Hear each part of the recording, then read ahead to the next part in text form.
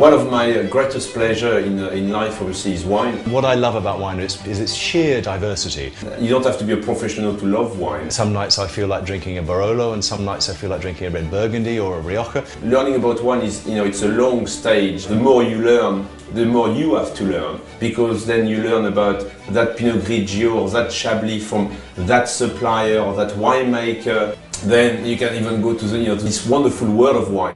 What I think is that as long as you know the style of wine that you like, then you can build up your knowledge and your experience about wine, and then you'll be a bit more adventurous. And I think this is a wonderful road to experience. Then the greatest challenge is to combine it with some food. Being French, I love having people in my house, and setting up a cellar, for me has been obviously one of the greatest fun. I think one of the really saddest things that could happen to wine is if people spend money, good money on wine, and then don't store it in the right place or store it at the wrong temperature. Wine basically doesn't like extremes of temperature, it likes constant temperature and constant humidity. The real enemy of wine, though, apart from temperature, and it's related to temperature, is air. You don't want air getting into your bottle. But if you have a cork that leaks, then air is going to get into the wine and it will really damage it. And this is why we lay wine on its side, so that it keeps the cork wet all of the time, and you're not going to have any problems at all. I suppose there are two reasons for laying wine down. The first reason is you hope that the wine will improve over time, and you're actually hanging on to it and you're monitoring its progress. And the second reason really for laying wine down is investment. A friend of mine who lives in Canada, she was telling me a story about her father, who's got a very good cellar, had this system of labelling the wine. So he labelled it in 3 different ways. One actually said, you can drink this. The second lot said, I prefer it if you didn't drink this. And the third one said, this is your inheritance. So I think it's quite important to know what it is you're drinking, and just to divide it into maybe those 3 areas, so you actually know what's where. I think a mixture of prices, also a mixture of wine styles, primarily reds. I probably got in my cellar 80% red and probably 20% whites. One white that I do like storing, and I think is a fantastic wine to age yourself, is champagne. There are lots of places you can store wine, but some of them are more ideal than others. Put in something like a spiral cellar, you've got something where the temperature is constant and your wine does not like being messed about. I came across spiral cellars via some of my clients who have a spiral cellar and absolutely adore it. When I looked into it, it was a real joy, because not only they build it in 5 days, but it's all natural, it's part of my house. A spiral cellar is a solid concrete construction that sits inside a waterproof lining.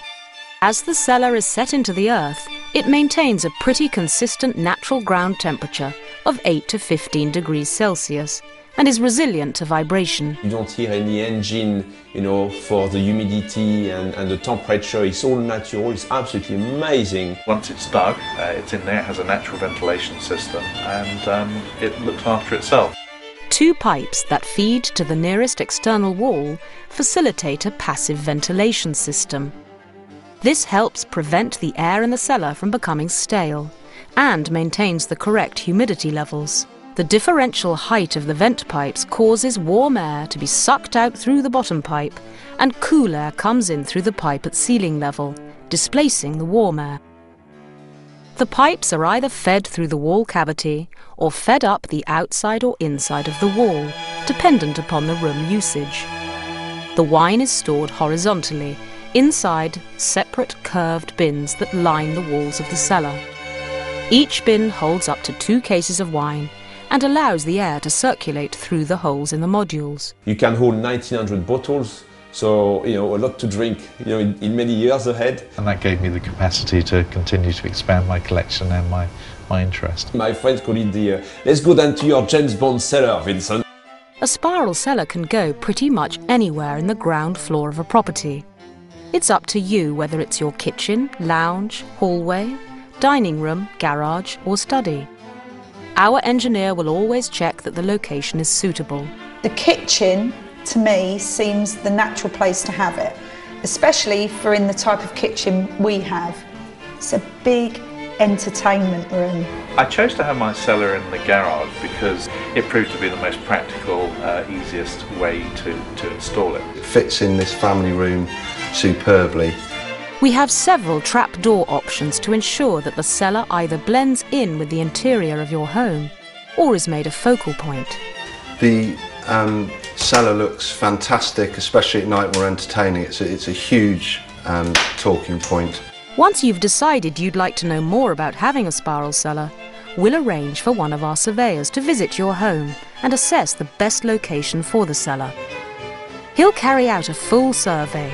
Load-bearing walls, services and floor construction will impact upon the efficiency of the solution.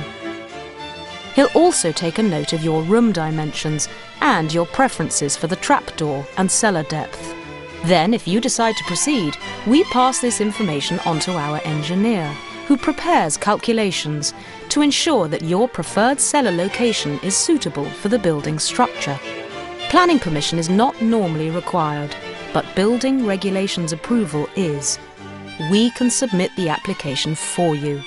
We'll request the visit from the Building Control Office during the installation, and then the completion certificate once the cellar is finished.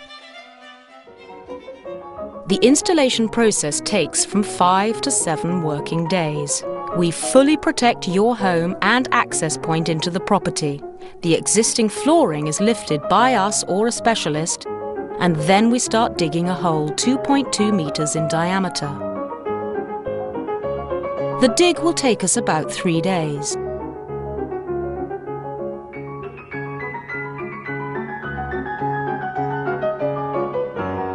The base of the excavation has a disc of geotextile and is then covered with a layer of sand, then the first geotextile protection bag. Next, the waterproof butyl liner. The internal geotextile bag is finally installed. A reinforced base slab of concrete is poured and left overnight.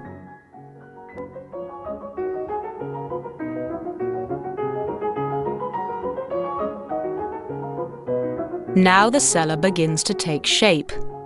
The precast modules with 1 step per layer are placed in position. Reinforced concrete is poured outside the butyl bag, creating a ring.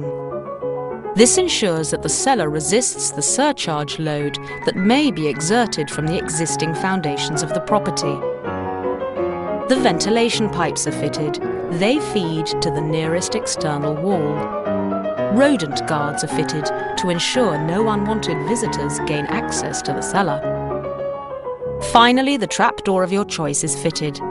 It needs to be left open for at least 2 weeks to allow the cellar to dry out fully. Within 5 to 6 weeks of the installation, once the cellar has completely dried out, we will fit any optional extras such as step coverings or a safe. We then sign it off and the cellar is ready for you to stock. Our fully installed cellars come with a 5-year guarantee.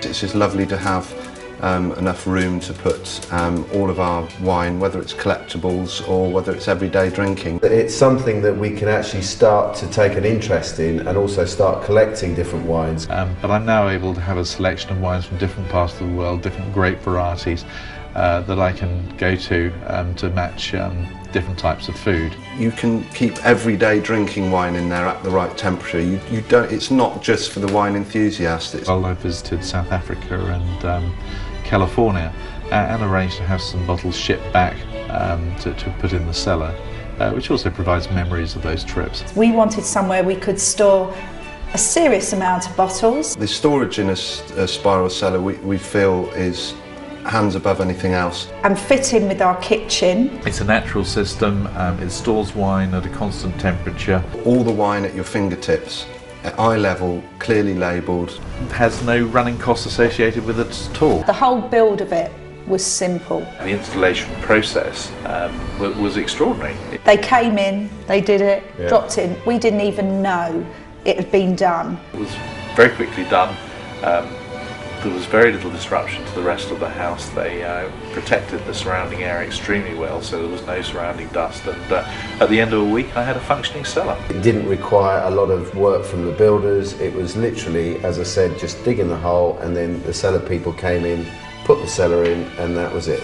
I'm pretty confident that installing the cellar has added value to my home. I think what it does, it's another feature in a house that will add value. We did like the look of it from the moment we saw it in a magazine. It certainly created that wow factor, it certainly creates a lot of interest and a talking point when people come around. Well, we used to entertain quite a lot. Now we've got the Spiral Cellar, we entertain even more because we can't wait just to show it off. It looks amazing. And yes, to have obviously a cellar like Spiral Cellar has been a dream come true for me.